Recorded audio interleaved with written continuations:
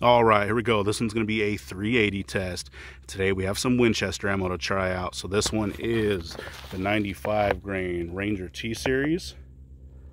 Here's what that one looks like. It does have your nickel plated brass, and that one's rated at 1,000 feet per second. So we'll be going out of our short barrel Ruger LCP. That does have that 2 3/4 inch barrel, and through our gel that is a 10% block. Do over a catch block behind that, so a total of 22 inches of gel, 4 layers of cotton t-shirt on the front, and like always we'll set up our chronograph so you can hopefully pick up those impact velocities. So let's set up and see how this round does. I actually do have a couple tracks in here from previous tests, but it looks like we can sneak one more down the center, so here we go. All right, we're still back to 15 feet.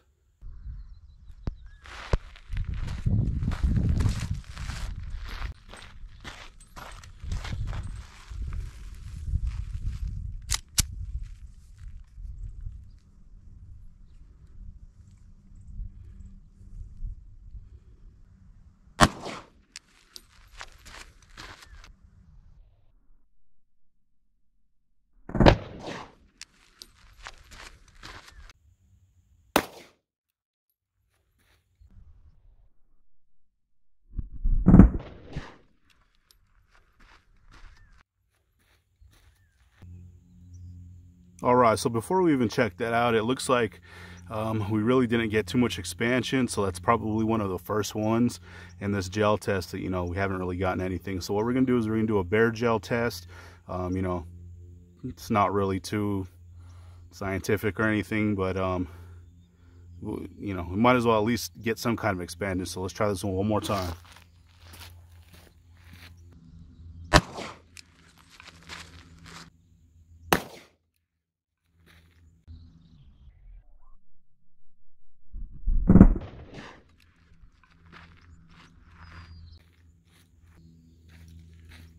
All right, now let's check out how we did on those. All right, so it looks like our impact velocity on that second one was 854.3, and the first one was 860.7, so pretty consistent. So let's see how we did. All right, so there is both the entry holes for that one. So this one right here on the left is our cotton t-shirt. The one on the right is that bare gel shot. So definitely not too bad. I got some pretty good hits. So let's see what kind of measurement we have here from the side. We can't really tell from the top, just because we're looking down through this thick block. But let's see how we did. So it looks like this one on the bottom is our cotton t-shirt and our bare gel on top. So as you can see, that bare gel one got stuck in that first block, and that cotton t-shirt got stuck in the second one. So let's see if we can get a measurement on that first one. It almost looks like it went and then it tumbled about halfway through. So let's see what kind of measurement we have here from the side. So on that one, we're just about an inch, and then it did start to settle down a little bit, and then like I said, right here towards the end it started to open up again. So that definitely means it's tumbling. It's about the same, about an inch, and that one did make it into that second block, and we went quite a ways. So here is that second one there on top. Let's see if we can get a decently accurate measurement on that one. That one is a bare gel, so of course it's gonna do a little bit more damage. That one is just shy of 2 inches, so that's actually quite a bit, but it wasn't really going through anything. So that one does look like it did settle down pretty quickly, though. Pretty much dumped all its energy there at the beginning, and then it did settle down pretty darn quickly, but it looks like we did get some expansion on that. So with this first one, you can see it resting down in there. It is facing forward, so it looks like it did correct itself after it did tumble. And it looks like with that one, about 5.5 inches of penetration. So that makes it a total of 16 inches for that first one. And let's see at our leading edge on the second one, we made it 8 3/4 inches. So definitely not as much as that first one. So what we're gonna do is we'll lay this flat, see if we can get a little bit better look at those tracks, which you kind of can. They are overlapping each other, so a little bit more difficult. But that first one on top is the cotton t-shirt, and the one on the bottom is that bare gel. So I'll just kind of show both of them really quickly. So you can see that first one really didn't do too much damage compared to that second one. And they did go pretty good. There is that first one, and that second one made it pretty far. So let's pull both these rounds and see what they look like. All right, check these things out. So it looks like one of them got some really nice expansion and one of them didn't. So we'll check out that cotton t-shirt first. So you can see it definitely tried. It really did. It kind of started, but just didn't have enough to actually open up. There's a little bit of cotton t-shirt, a little bit of gel stuff down in there, but just was not able to open up. You can see those perfect rifling marks on there, but yeah, it didn't have enough to open it up. Still pretty impressive for penetration, but you know, those Ranger T's just usually do not like that fabric in front. Unless, you know, they never usually fail when I'm testing the higher velocity stuff, but and there is that one through that bare gel. Of course, this one is picture perfect. Opened up really nicely. It actually did open up really wide too. But you can see those nasty talons or petals sticking out. They are razor sharp.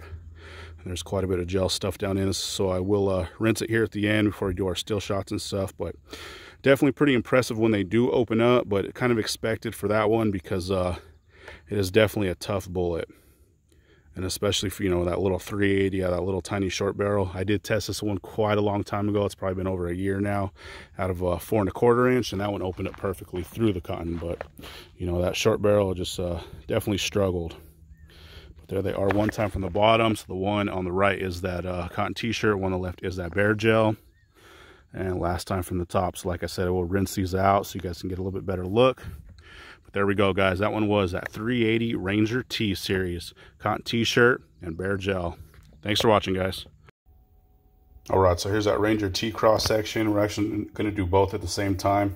It'll probably just be a little bit easier that way. So these little holes on the top are from the 4 layers of cotton t-shirt, and these 2 bigger ones are from the bare gel shot. So you can see that cotton t-shirt one definitely prevented it from opening up. So it's not the biggest hole. Same on that one, pretty small. I did remeasure those. They're right at about 3/4 of an inch, and that is, you know, a little bit further down.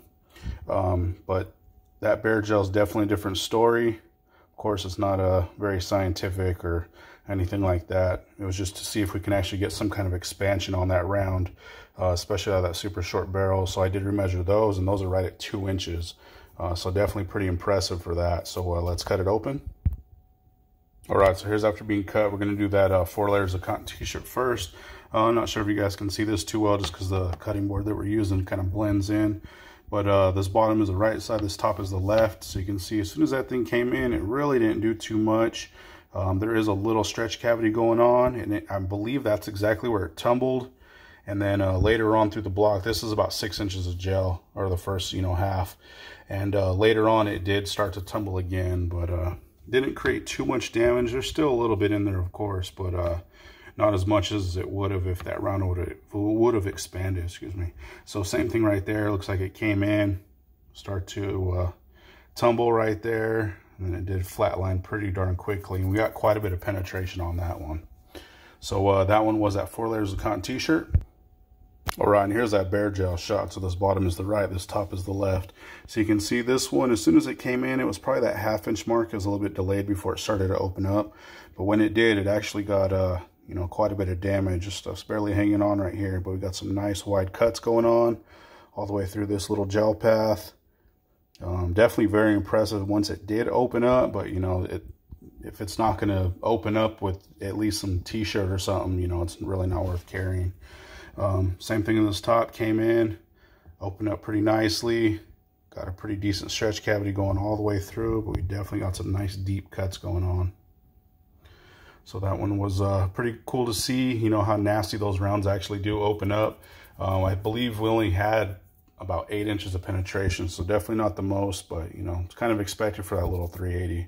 But there we go, guys. That one was that 95 grain Ranger T-Series.